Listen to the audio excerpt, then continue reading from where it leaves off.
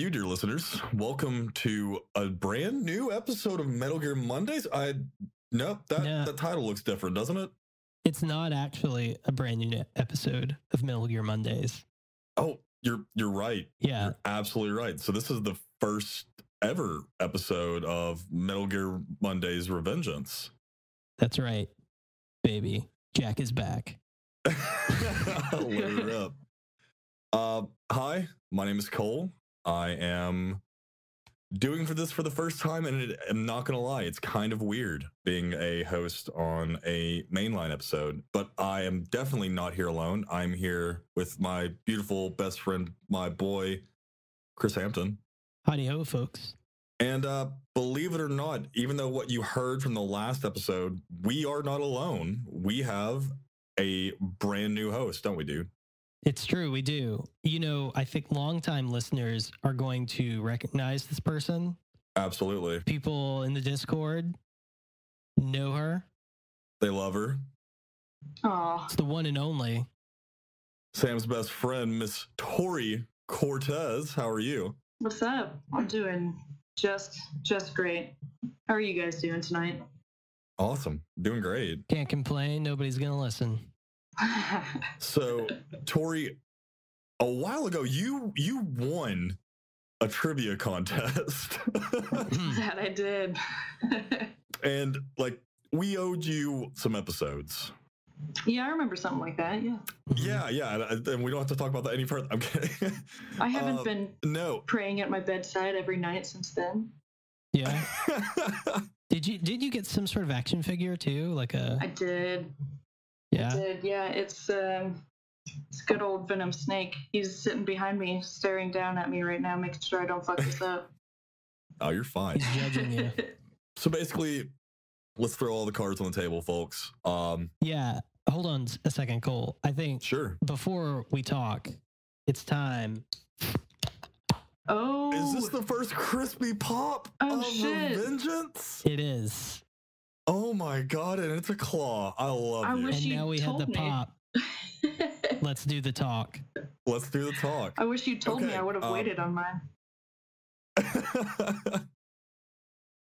So, with the departure of basically everyone from the mainline show who started the show, the original hosts, Sam, Alessio, Isaac, Zach, James, everyone is now officially part of the Lale Lulelo, our patriots who guide our movements.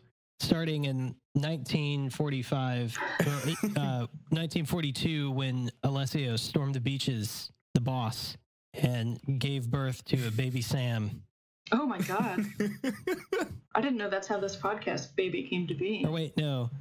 Cole's Ocelot, right? In this scenario. So Yeah, I think I'm Ocelot. You're in this Ocelot. scenario, So Alessio gave birth to a baby Cole with Sam, Ghost Dad, because he's the spookiest boy. Obviously. Sounds right. Yeah. All those punk rock patches are really shining for him right now. Shining like a king. Absolutely a king. Yeah. All of them kings. We all got together and we talked, and we decided that we did not want this show to end. I know I personally have been having an amazing time being on it, helping out with it, talking to fans, playing the video games, even though Warren Minix put me through hell with Observer. I still enjoyed it. But we didn't want the show to end with Sam and Zach's departure. And so we all got together and we decided to basically do this, what you're hearing right now. Metal Gear Mondays Revengeance is, can I say it? Yeah, you can say it. We're doing a hard reboot of the show, folks. Yeah. So for everyone who has been kind of clamoring for more Metal Gear Solid centric Kojima content, you're going to get it. We are doing a full hard reboot of the show, and we wanted to bring on our friend Tori to come on this journey with us. Here I am. Yeah, I think, when we think about Metal Gear Mondays and just communicating, because we believe in transparency, that's why we are having this conversation right now. And, Exactly. We have talked with Alessio. We've talked with Sam. we've talked with Zach, like they are all still involved as sort of like a philosophers guild, if you will, who are providing feedback, that sort of thing, but just not involved with the day-to-day operation. And, you know, we kind of just lost our way after Death Stranding. Like that was hard for everybody. It was rough. It was really, really rough. Yeah. So I'm not going to outright say that Death Stranding killed Metal Gear Mondays. Oh, no. It wounded me in such a way that I found it hard to carry on. So I'm just throwing that out there. It tried to, I think. It did. But we see Metal Gear Mondays on the whole as kind of two things. One, it's a document of these games, how they were made, and the people who made them, right? And that's like the things that we have, the interviews, the Outer Op episodes, things of that nature. And then the second part is this analysis piece, right? Where you have people who care a lot about these games and the format and the medium and all that are providing a critical analysis as they play through in a book club style format. So what is staying the same is the document piece. Like that's still here. That's not going anywhere. And we're going to continue that legacy, you know, and adding to that document with new interviews. We're very plugged into that. And the quality of those is not going to change, basically. No. But the analysis piece is what's being rebooted here, because it's three people who have never talked about these games before, and now we're coming to them with new eyes and new perspectives and new voices. Yeah. Extremely well said, bud. So with that being said, we are going to be doing this more of an analysis of the games as a whole. If I believe Alessio once said it in one of the last reboots, if you're looking for someone to basically have a strategy guide for you, this is not going to be that podcast. What we are going to be doing is taking deeper dives into the lore of Metal Gear Solid and the Metal Gear Solid ethos. We're going to be talking about character analysis. We're talking, you know, actual analysis on the times of when these games took place, what's going on in the world around them. We're going to be talking about just different themes in these games. You're still going to be getting, you know, that fun little commentary out of all of us, the entertainment value we're hoping to still keep for you. But we're going to be more focused in a little bit. Correct me if I'm wrong here, folks. No, and I think the more focused in piece too is like on top of this just book club style analysis of the games that we're going to redo are these like deep dives into specific characters and events within the franchise series, right? Yes. Like Tori actually had the first suggestion of we're going to do a character analysis episode, and you know, it's something that Tori's really excited to talk about, and we never really considered this perspective before of like as far as putting episodes together. So I'm pretty excited about it too. Yeah. Yeah. Do we want to give a sneak peek real quick? Tori, you want to talk about it? Sure. Yeah. I actually was inspired to do this after friend of the show, Alice Chen, came on and gave her perspective. I was really excited to hear her thoughts on Metal Gear in general, as I think one of few women that plays and enjoys the series. I definitely know that we're not alone. I know you other lady Metal Gear fans are out there, so I want to bring that perspective, and I want to start diving into motivations, psyches, strategies, all these rad women of the Metal Gear series. So that was my jumping off point. That was the thing I thought would be the most exciting to talk about right off the bat. Yeah. So we're gonna be diving into some character analysis of some of the women in the games. Maybe we're gonna talk about the boss. Maybe we talk about Sniper Wolf, and we talk about some other people you might not be thinking about. Yeah, you know, little Meryl in there. A little Meryl up in your life. A little bit of Sniper Wolf by your side. Yeah. Little Mei Ling.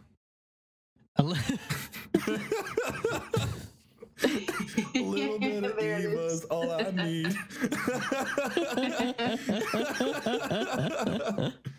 Yeah, those Kojima girls. Kojima girls. Yeah. But no, I'm pretty excited, and yeah, we're still here. We're still doing it. We're going to continue to do it, and we hope you stay with us. Yeah. I think we're also going to be presenting some new things here as well, right, Cole? Yes. With this reboot, we are also restructuring. I know this is not going to be popular, but a little bit of everything. Website is our social medias. They have been quiet. That is our fault. They will not be here very soon. They're going to look a little bit different. You're going to see some new logos popping up there. We're also going to be restructuring the Patreon tiers. We have, personally, I've dropped the ball on that one, but we're going to be restructuring the Patreon to give you, the listeners, and those who deem this content worthy of monetary funds, we're going to be giving you guys a little bit extra. So at the $1 tier, I believe everything is staying the same. You're still getting access to our Discord. You're still getting that a little bit of a discount at bit.ly/MGM store for all that cool merchandise. Oh, yeah. And we'll still be keeping those fresh merch designs as well. Oh, yeah. And probably have some new ones. Yeah. Maybe with a new logo. $2, you're still going to be able to get access to our secondary podcast, the Patriot Club. That's staying the same. It's going to be myself, Chris, and Tori. We're all just going to be hanging out, talking. Here's where things are going to switch up, however.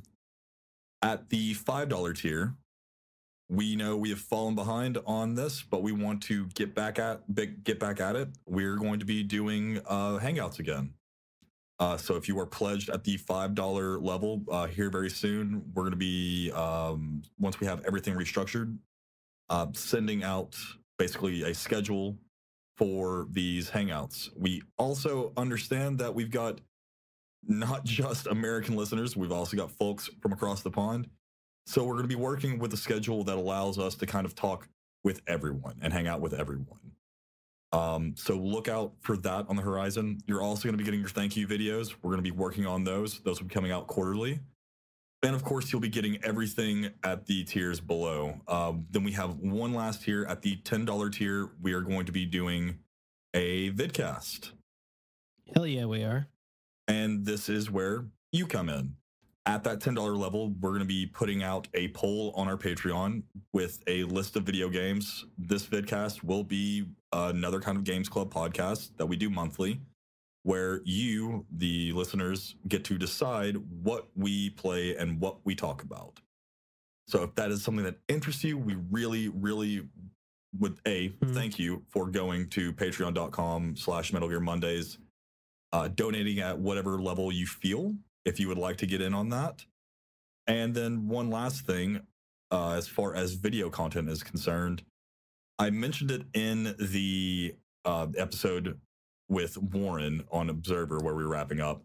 We're starting a Twitch channel where we're going to be streaming. It'll be myself. I know Tori is planning on hopping in there as well.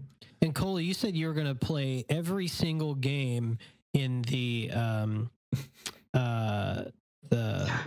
Scary Space Game series, right? Oh, sure. Yeah. No, for sure. I definitely said that. Yeah, no, I remember you having that on wax. We'll be kicking it off on midnight at Halloween with Cole playing Resident Evil 7 VR. And we'll be able to hear Cole, but Cole won't be able to hear us. So tune in for that. Yeah. That's not actually going to happen. We're not going to Twitch. No, that's definitely not going to fucking happen. Cole but we will be streaming. Is shy about spooky things. Yeah, I'm real shy about spooky things. You guys can keep all that shit to yourself. But we will be streaming. So if that is something that you're interested in, that's not behind a Patreon tier. That's just, we want to give that to you. That's a little bit of extra content for you to hop in, interact with the hosts. If we're playing a spooky game, to make fun of me, please. I need it. But yeah, we just wanted to come on here to introduce Tori. So really, Tori, Couple questions. Yeah. What's that? How did you first come to Metal Gear? Great question. And one I'd happily answer right now. Yeah, when I was like, I don't know, 10, 11 maybe, I think. I was one of those weirdos who came to the series with Metal Gear Solid 2 and thus didn't have that awesome / terrible Kojima surprise from Metal Gear Solid 1 to Metal Gear Solid 2. I honestly envy you. I really do. It was interesting.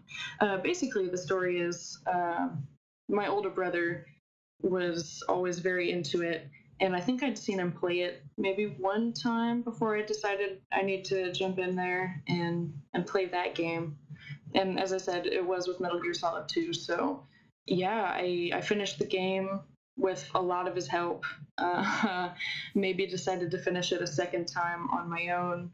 Eventually went back to Metal Gear Solid 1. And then just I've been a fan ever since then. So big shout out to Chase. Hopefully he'll get to listen to this soon. Yeah. Yeah, that's the story. Do you have a favorite Metal Gear? Oh, Cole, you know I'm with you on Snake Eater there. Yeah. My man. I can't help it. It's like I genuinely have love for each game and everything that they bring to the series, even the ones that, you know, maybe are lacking in story or in.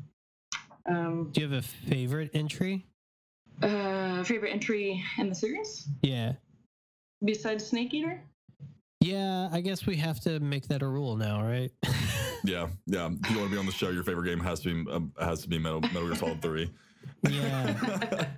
I will tell you though, I really was surprised by how much I liked Peace Walker. I liked the mechanics in that one much more than I thought it would, because Metal Gear Solid Peace was Walker's kind of my introduction into gaming in general. So I was used to that one very cinematic style of gameplay. Yeah. I think gameplay wise, the best game in the series is Ground Zeroes.